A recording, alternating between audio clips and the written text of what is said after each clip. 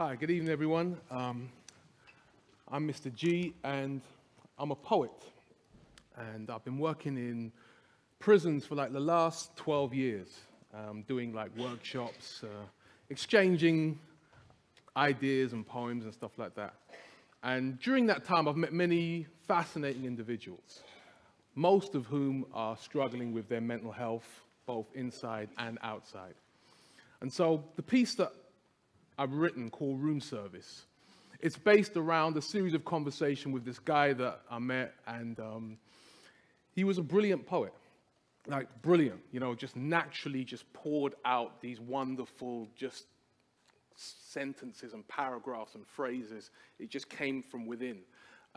What would take me 3 days to write, he could just do in 3 hours. He just had it like that. But beyond his pretty words, there was a lot more going on. So this is Room Service.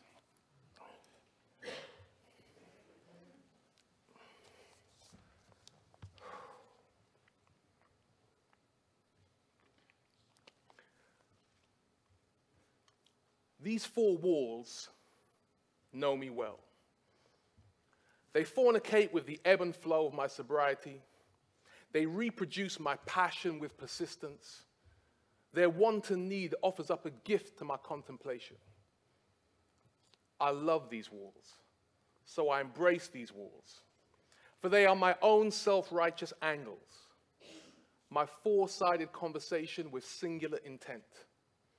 They abide with me to protect them from that frenzied circular wank fest that people lovingly refer to as the outside world. For I know these walls. They hold me well. I've navigated their inconsistency, which mirrors my very own. I've critiqued the texture of their loneliness, which forms the basis of my home. I've peeled back the wallpapering of past odious design, running my fingertips along each needless groove, replicating their epiphany.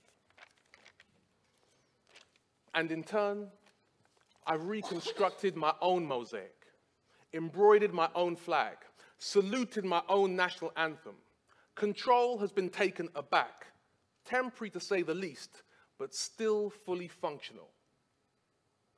Though partly torn, though partly worn from misplaced alignment, where the death of free will begins with the minute sound of tapping fingers, pressing and depressing with equal urgency.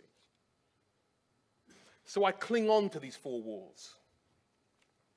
They fuel my poetry.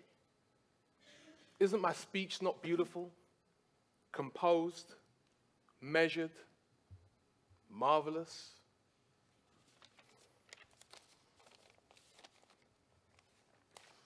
That's what I keep telling my therapist, Chloe. She doesn't get it. She keeps on advising me to get out more, communicate more. Mikey, you should step out. It'll be so good for your well-being. Mikey, you're doing so well in just being good. Go outside. What for? To socialize? To indulge in the delights of activated charcoal? To be welcomed to your weekly yoga class? Shit, I can't even afford a welcome mat. Goddamn posh white women always think they can mindfulness their way out of every situation. Jeez. Not everything has a complicated theory, you know, Chloe. It's quite simple. There are two reasons why men don't talk about things. Either it means nothing to them,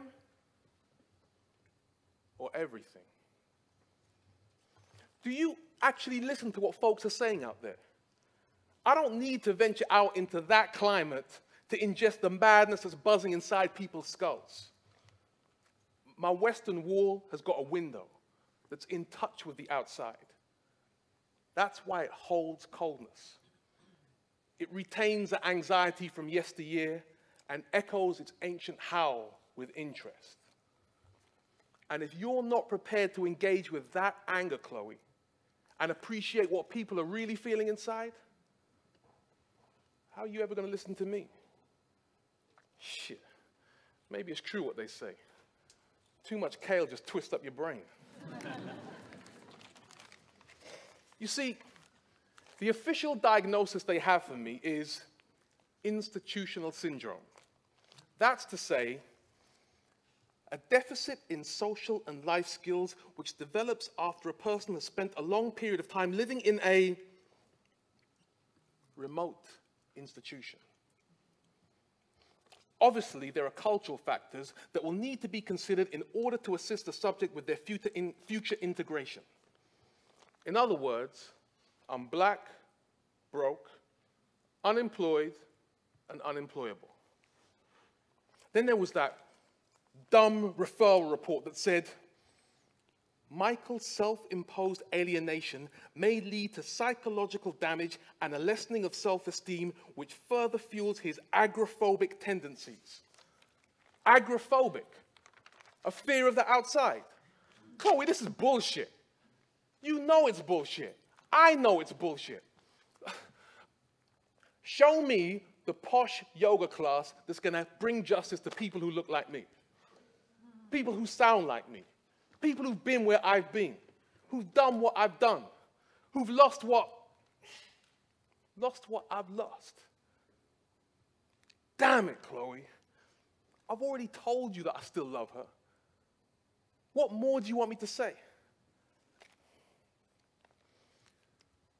They say that men don't open up. But I speak to these four walls every day. Because the cracks inside the buildings and the people are both the same. And these bricks, at least these bricks are willing to listen to what I've got to say.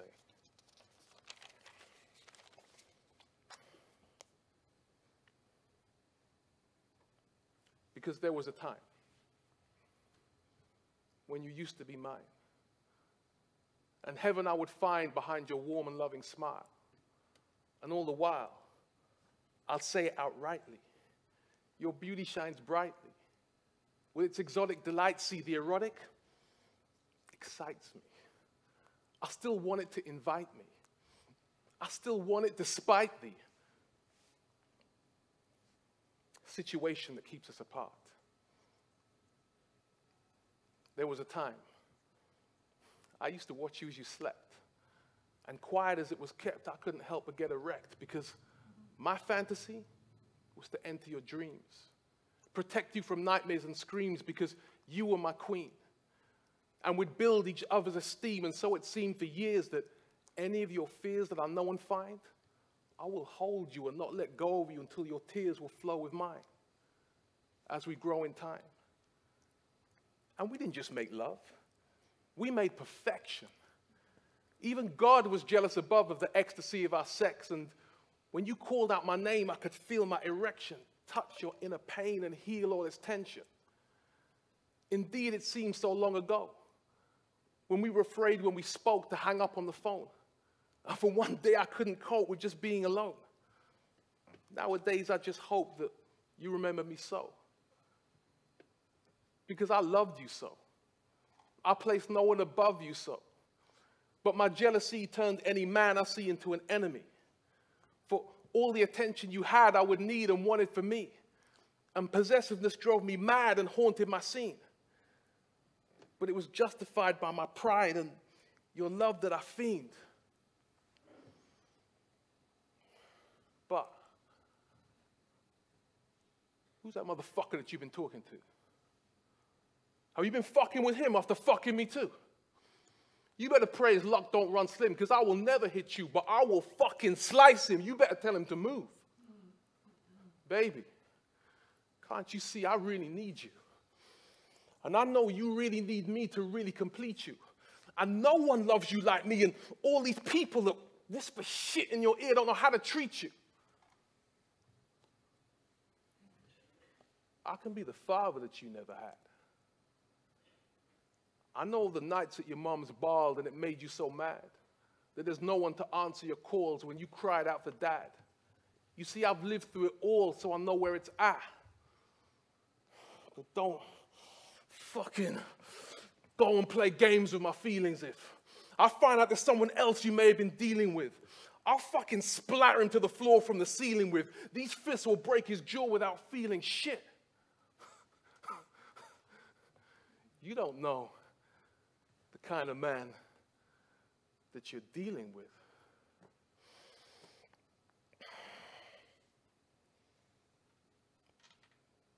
There was a time when you used to be mine. And when our bodies intertwined, my tongue would fondly lick in time with the hidden rhythms of your mind, but now those days are far behind. Deep in my mind, I dare to find a clue on who now shares your time. Can you ever forgive me for my crime? You must believe me, I never thought that he'd die, but I couldn't so easily let go of my pride, and now the guilt won't release me. I'm so lonely inside. When I sit within these four walls, I tend to cry as I ask myself why. When I'm remembering when time was better, when there was a time.